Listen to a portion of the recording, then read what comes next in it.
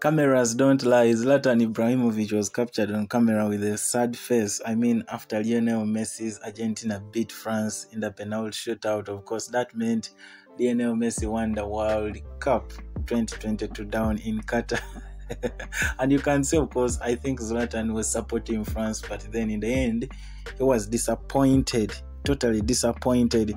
And surely that's why he put up a sad face, and surely came up with a very, very sad reaction to Lionel Messi winning the FIFA World Cup.